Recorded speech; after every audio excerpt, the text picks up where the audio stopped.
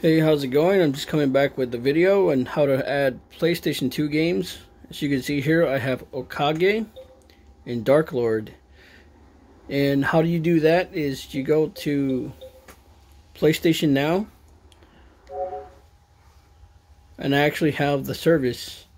It's really not bad now. You can just pay the service monthly and have access to all your favorite titles from PS1, 2, and 3. So I'm going to go to Browse at the top.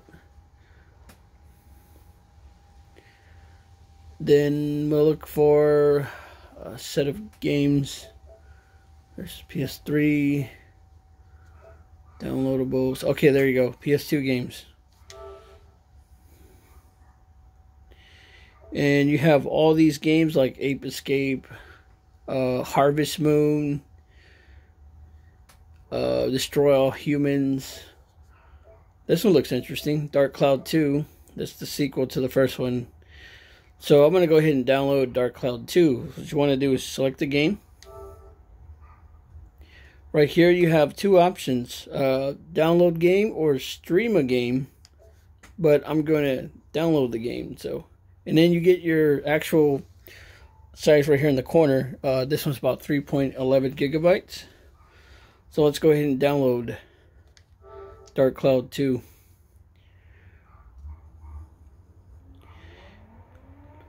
So there you go.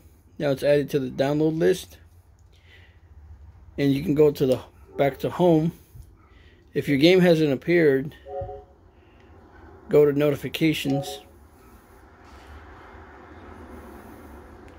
Click downloads, and you can see Dark Cloud 2 at the very top of the list. And then at some point after a few megabytes it'll start. There you go. See, so that's how you download or stream PlayStation 2 titles. And this verifies right here, as you can see, the PlayStation 2 logo and then the system representing the game. So I want to thank you guys for watching, and this is Marcus from Retro Gaming Community signing out.